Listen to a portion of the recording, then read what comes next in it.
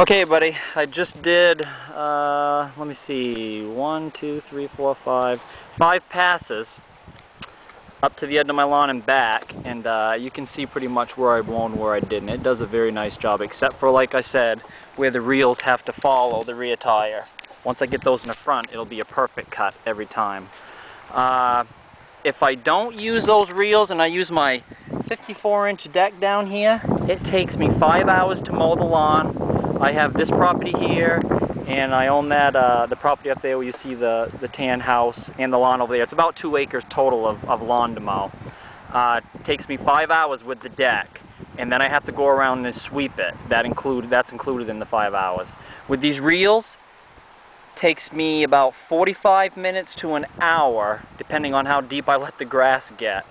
That's a huge decrease in time, and I do not need to sweep. That reel cuts it so fine, it works as a natural mulch in the grass, especially for dry times, like it is now.